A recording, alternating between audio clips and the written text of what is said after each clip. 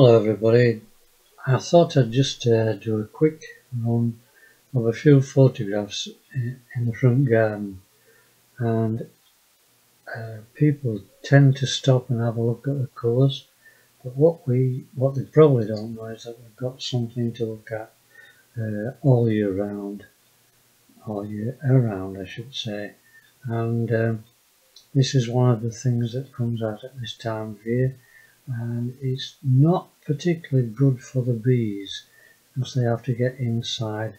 If I was giving you advice on what to plant for bees, I would say plant things that are flowering, that are open, where the bee doesn't have to climb into it. It's much easier for them to land on something and move on to the next plant.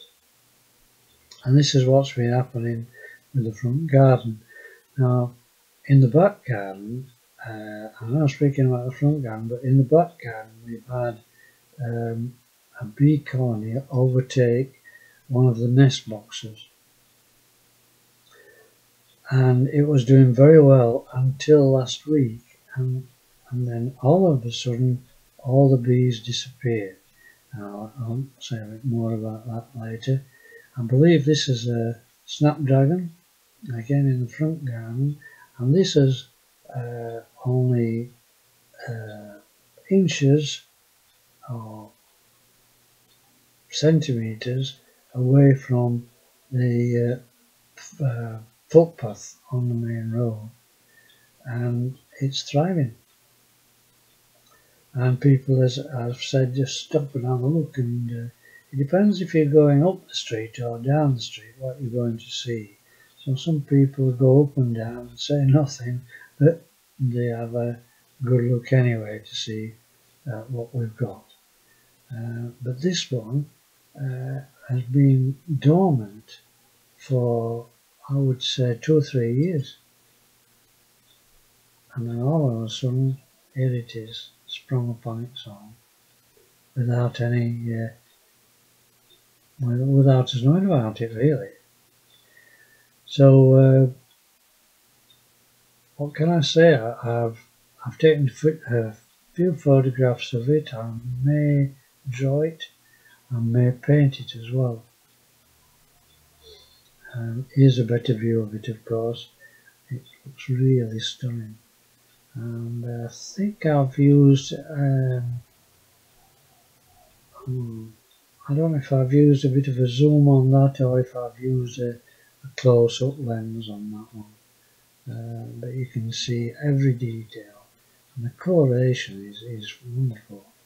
And it's been out, I believe, about a fortnight now, and it's no signs of looking as though it's going to die on us. And but I cannot tell you, in all honesty, I cannot tell you if bees have been using it to pollinate. Now last year was it last year or year before, we had a fairly rare bee in the garden. I did a vlog on it for you all to see, and it wintered over inside an hole that was in one of our steps up to the house, and I'm not sure what happened to it after that. But these come every year, and these are the ones that I was telling you about what the bees like. They like to get into the open flowers. You can see some are dying off, but they keep coming and coming and coming, and later if we deadhead them, they'll last a bit longer. And also you can see on the right hand side hydrangeas. Now hydrangeas, what we do is we just cut them back in March. We cut them back in this March, and just afterwards there was a frost, keen frost, and it killed off quite a bit of the leaves. So we cut the dead leaves off, thinking that we'd overcut it, and here they are coming again. And in fact this photograph doesn't do those hydrangeas justice, because we've got two, one on the drive, one in the front garden, and at the moment they're looking stunning. And on the right hand side there you can just see a little bit of a channel. That's where men dug the front garden up for us to lay some piping down last year. And I've put two lots of grass on there and it's not taken. And so I'm going to just let it do its own thing. I've even tried putting some clover seeds on, and that's not taken either. But a better view of the hydrangeas. I think they like that because there's plenty of water coming down. No, they don't like it there because there's plenty of water coming down. They like it there because they prefer the morning sun. Get my facts right. But you can see there also next door put a new fence up, and he's lifted his front garden right to the top of that wall. You can see there, so it's quite a substantial height from ours to theirs, and I'm hoping that it's not going to be affect our plants, because he's put limestones down, and I'm worried that the lime, once it gets soaking wet, will soak through onto our plants. But we'll have to wait and see. Hopefully that will not occur, but it's something you need to take consideration of when you get new neighbours. Just have a look what they're doing and see what happens. Now in this one, of course, you can see now how close we are to the road. But once again, we've got all these plants in and hardly any weeds are showing through. So the other thing is that when these plants die back, the sides of the lawns are not straight. But I do try and straighten them out, and in winter, if they're not straight, they don't look very nice. But I've decided this year not to straighten them off, because when the flowers are on, they look wonderful, and it doesn't take any kind of work at all.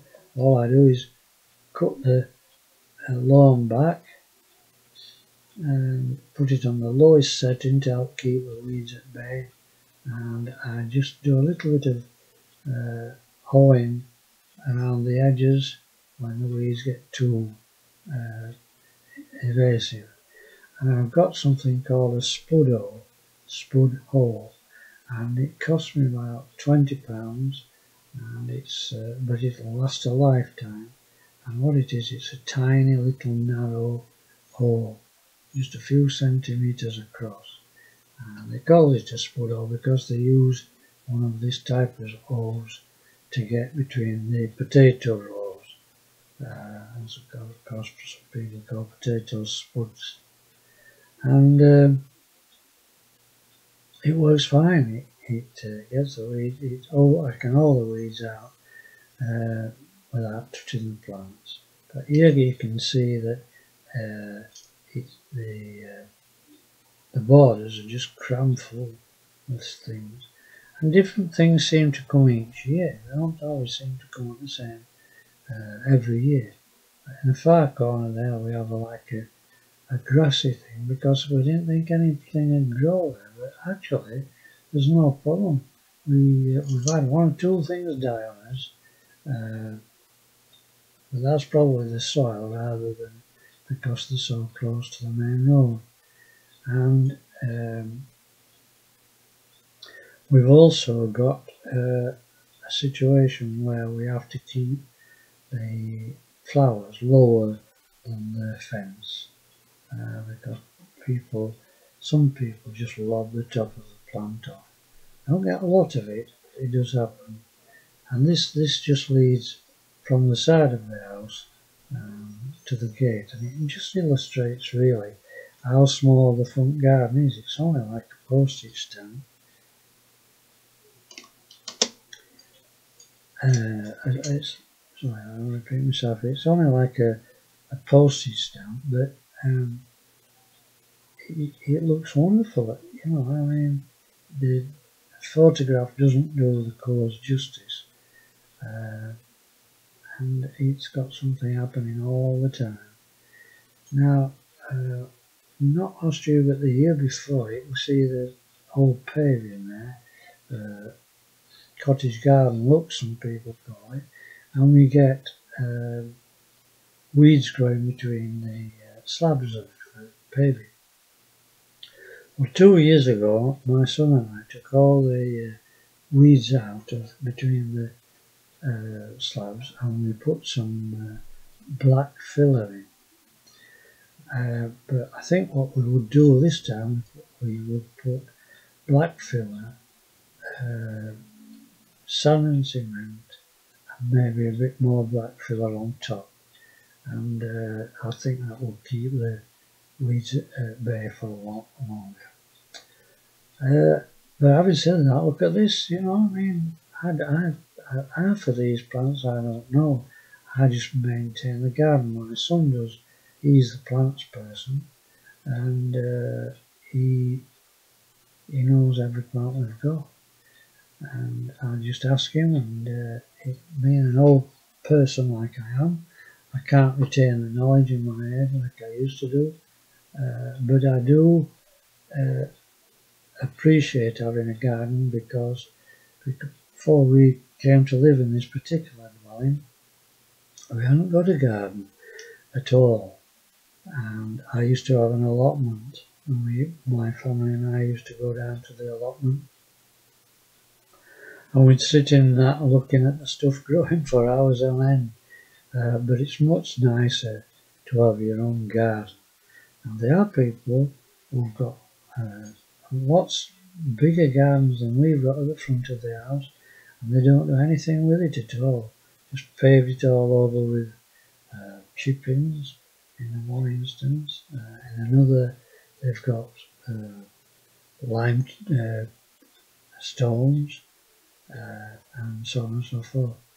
Now here you can see this is yet another open plant for the bees. Usually there's quite a few bees about, but not on this occasion. I think possibly, if I remember, the sun wasn't out. It might have been a bit chilly, because bees don't like the cold. They stay in, well, they stay somewhere, I don't know where they stay. I have seen them in torpid on plants sleeping and things like that, but I don't know enough about bees to be able to tell you about it. Now, I'm going to get to know more about bees, because, as I said earlier in a vlog, the bees took over our nest boxes, and they died, and I believe they get some kind of a virus.